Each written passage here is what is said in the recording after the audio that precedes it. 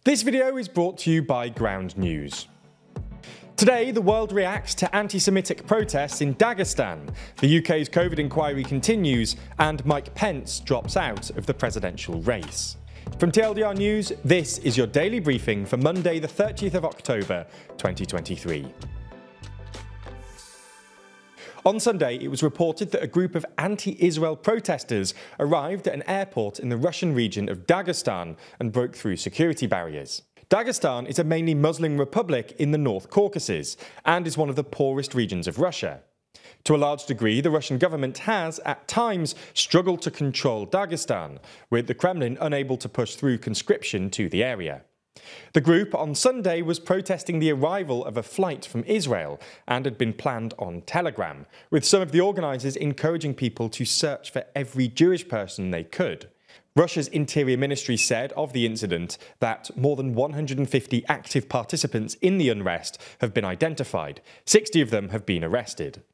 Video footage of the incident shows people holding anti-Semitic banners, while others chanted Allahu Akbar, which translates to God is greatest.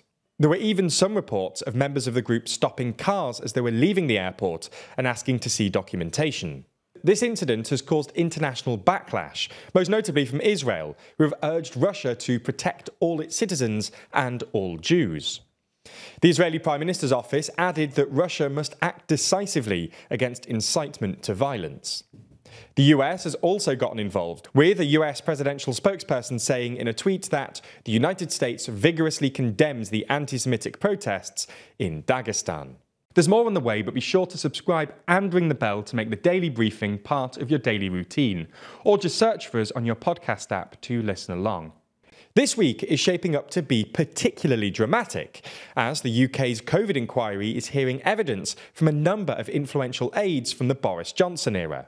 The two specific topics that could end up being damaging for those involved at the time, including current Prime Minister Rishi Sunak, are the speed at which the government first responded to the coronavirus pandemic and any revelations about government parties during the lockdowns. In fact, there's already been some pretty damaging news for the Prime Minister already. It was reported that the current Chief Scientific Officer, Dame Angela McLean, referred to Rishi Sunak as Dr. Death because of the impact of his Eat Out to Help Out scheme.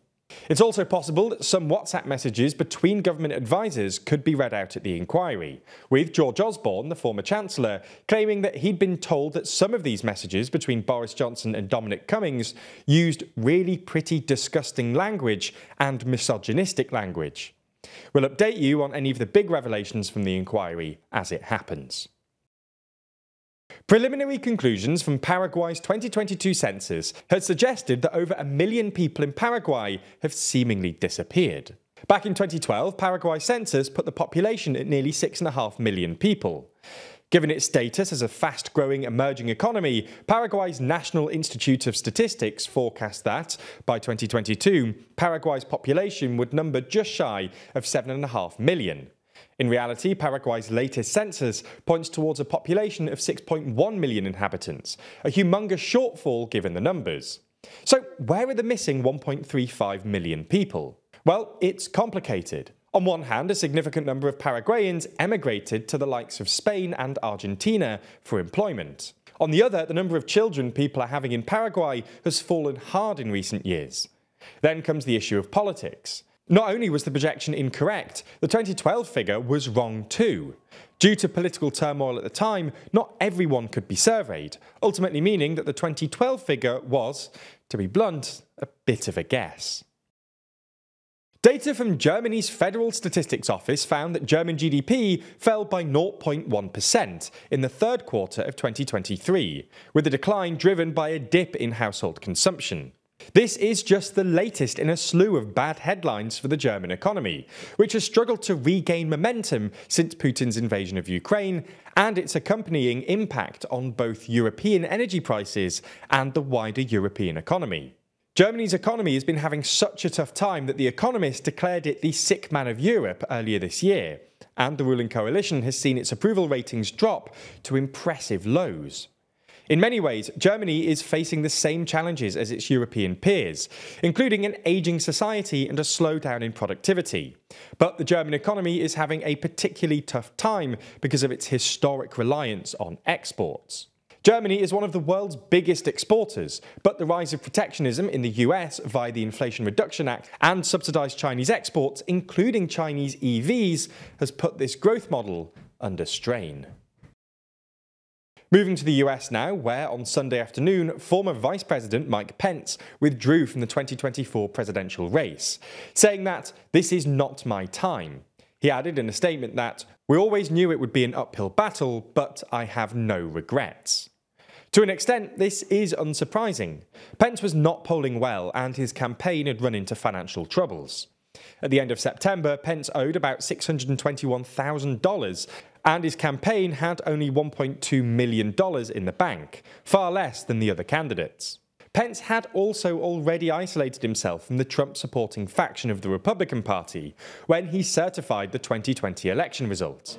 Following the 2020 election, former President Donald Trump claimed that the election was stolen from him. Pence has doubled down on his actions on January the 6th, saying that he's proud of what he did and that there is almost no idea more un-American than the notion that any one person could choose the American president.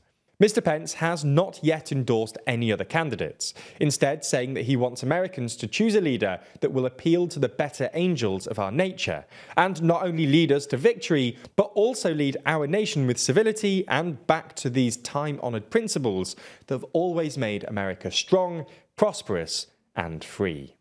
In the final uplifting story today, we discuss some more positive environmental news.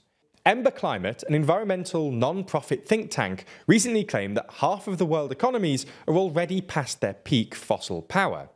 In total, 107 global economies are already at least 5 years past a peak in their electricity generation from fossil fuels. In yet more good news, they found that 78 of these so-called post-peak economies have displaced fossil energy with clean energy.